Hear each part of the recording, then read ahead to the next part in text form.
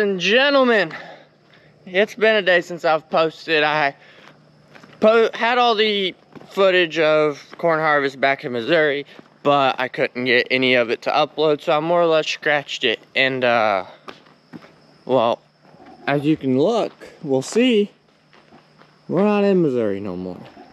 Nope, we are in Arkansas, the Texas-Arkansas line. At our other farm, we got a beautiful CP690 here, and another one over there, and 2 more on its way, because we have to pick some cotton. Let's go over to this cotton. So we made it out to the cotton field. Just look how pretty that is. So pretty. But so pretty. So all of this land, all the way back to them trees right over there, is cotton. Nothing but cotton. And you can't use a combine to cut cotton, so you gotta use one of these big boys. A CP690 John Deere cotton picker that is also a baler. What do you mean by a baler? Well, so all the cotton goes into there first. Well, the cotton goes into there first. And then it gets sucked up through these tubes into there. And when that gets full, it comes back here into this part, which this part will come up like that. But it'll come into here and it'll get wrapped in a big old bale. So it's kind of like a hay baler on steroids. And it's really, really impressive. But the cotton comes into here. Ooh, camera can't. Let's find another one. Let's get a little bit more light on. But the cotton comes in here to these spindles, which these are pretty sharp. And these spin in a circle, and it pulls the cotton off. And then the cotton, whole plant goes through here. And there's another section of these on the back to help clean it up.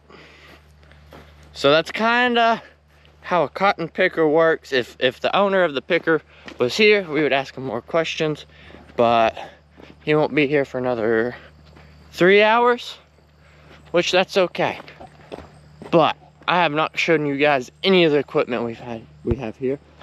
We got a 9250 case, a case Steiger, which we are about to trade off for hopefully an 8430.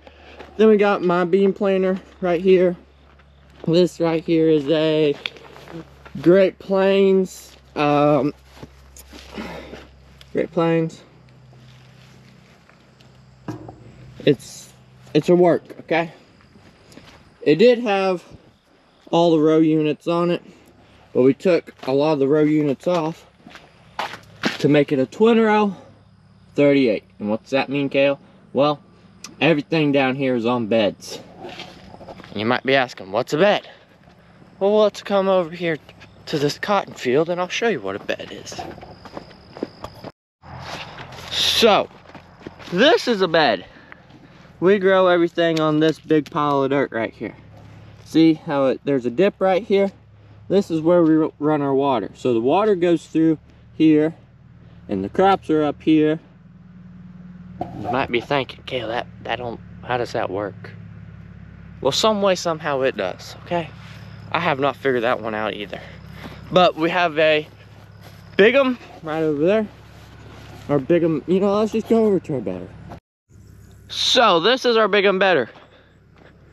It doesn't look like much at all. It's got a blade here, a blade there, and a blade here, and a blade there. You might be wondering, well, that don't make no beds. How does that make a bed? It does. See right down in there? This blade, that blade, throw dirt together, and then that piece right there makes the bed not get too tall. I'll throw a video in right.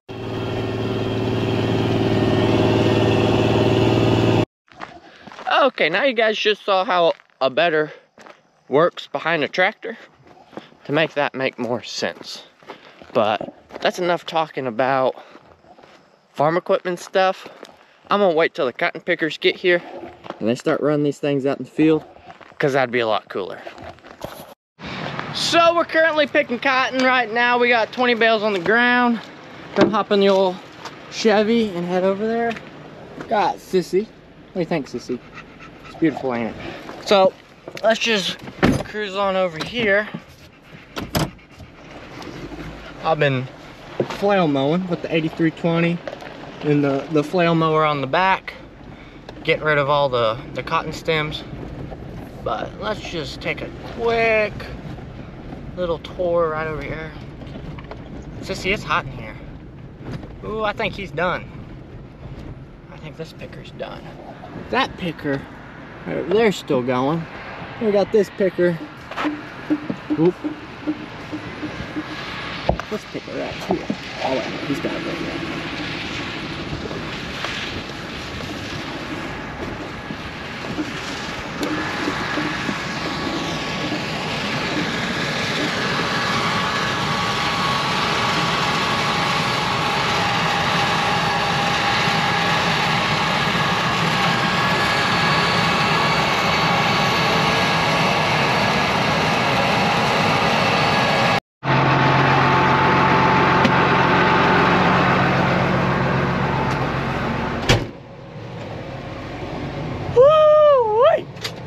It is another beautiful day.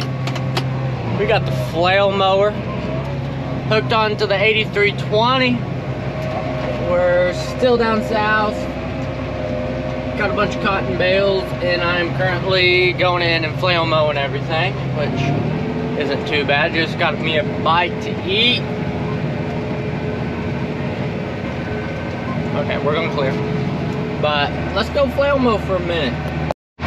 So, I'm gonna do a pass here real quick. It's pretty simple. Oh, let the camera focus. Okay, so you just idle the tractor back and then your PTO switch, click that forward. And then right down there, we'll start to spin.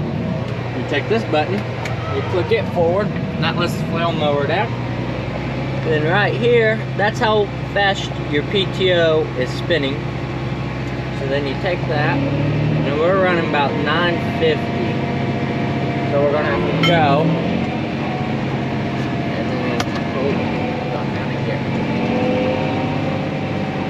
So about 900, 950, 910, 880, somewhere about in that range. That's what we're running. And the cotton is going in. Full little cotton plants, and then when they come out, there's no cotton left. So that's more or less a flail mower, is just taking the cotton and cutting it and making it smaller, which someone planted some crooked rows up here, so that's gonna be fine. But yeah, flail mowing's pretty simple. It ain't anything too hard, which anyone can flail mow. But look at that cotton.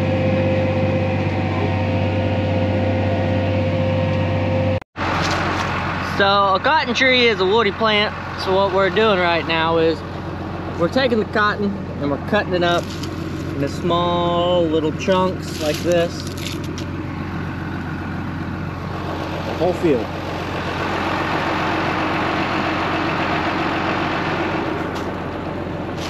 And then, see, this cotton's been picked. And what they're going for is this right here. This is the fiber of the cotton, which has seeds in it. Here's a seed. See if I can do it one-handed. So right there, that is a cotton seed, or a cotton hull. And this part that the cotton was once in was called the boll, with locks, which there's green cotton over there, so let's go over there real quick. Dang, now that's beautiful. So, well, before we spray Bull Buster and everything on the cotton. The cotton will look like this, right here. And then we spray it to open up the bolls on it. Just like, see that one, it's dead. But the cotton will be green like this, which this must have been cotton that didn't get sprayed by the sprayer operator, which sprayers over there currently broke. And then these flowers here will turn into the bolls. So it goes flower, bowl, then we kill it to get the fiber, to get the bales, then the gin, and then it gets turned into t-shirts and towels and underwear and so on and so forth. Just like this one right here. Another bowl that didn't get hit. And then, ooh, that don't look good. Let's find another bowl. And I know it's on the side of each one of these. It has these little locks, and this one's a 4-lock right here. So 4 locks all the way around it. Which, you know, honestly, I'm a Missouri kid learning cotton. So you guys are learning cotton with me, because I don't know much about cotton, but I'm gonna try my best to explain what I know about cotton and how to raise cotton, if that makes any sense. But see, like this little guy right here, that's a lot of fiber, and that's how we want it. When the pickers are running through the field, we want them nice and fluffy like that. Oh, come back, little buddy. Oh, nothing's any softer. It's like 10 times softer than a cotton swab. But we're out here flail mowing right now. That flail mower is an 8-row 38, which our row spacing is 38 inches. So 38 inches in between each and every row. And you might think, Kale, how do you get 38 inches? Well, earlier I said we have the bedder, and that bedder is how we get 38 inches in between each and every row. Oh, need to holler down. So the bedder makes the beds that the cotton gets planted on top of to make 38 inches of width, of space in between each plant. Well, each row has 38 inches. And there's some cotton bales, big old bales. They are about 8 foot tall to the very, very top. They are tall and soft. That's a lot of fiber.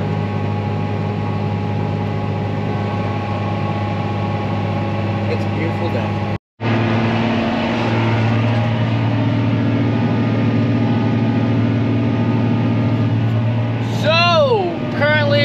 Subsoiling / ripping this farm right here.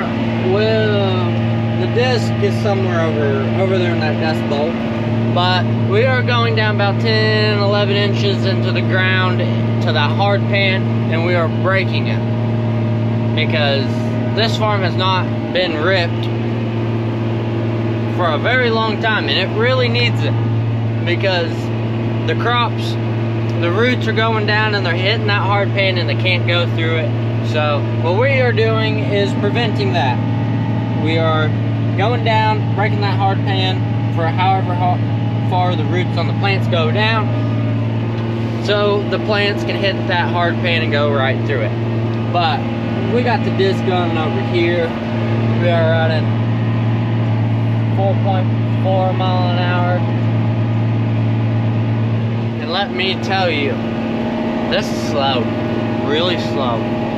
But here in, let's see, 3, 4, 5 days, we'll be picking more cotton. We'll have more cotton ready to go. The camera's not really straight, but we should have more cotton ready to go. And I need to get turned around, so I'll be right back.